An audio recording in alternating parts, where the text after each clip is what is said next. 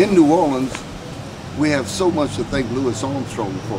He's the father of us all. And he revolutionized not only jazz, but influenced rock and roll music and rhythm and blues, brass band music. He did it all. Introduction to West End blues, it changed music, it changed life forever. Because it made everybody believe, especially if they could play that thing, that he was like that, they could really play solos and stuff like that. And anyway, we all tried to learn this thing, and we all played a little bit different. Even when Louis Armstrong recorded the second time, he played a little different. But it's just a major accomplishment if you can play that introduction.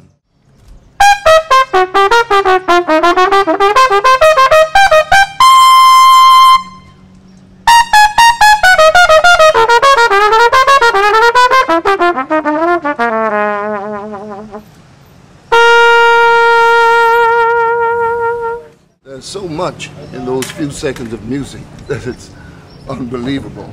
But it's something that could change your life when you learn things like that.